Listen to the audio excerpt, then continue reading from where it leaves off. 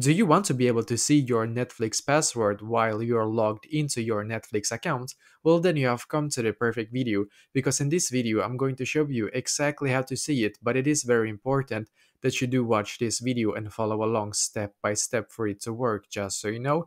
And the first step is going to be for you to, of course, go into your Netflix application. And as you can see, I'm currently on my Netflix application right here. So basically, as you can see, I'm currently on this page. So the first step we're going to do is to actually click on our profile picture, and that should be in the top right corner. So click on your profile picture, then you should be taken to this page right here, as you can see.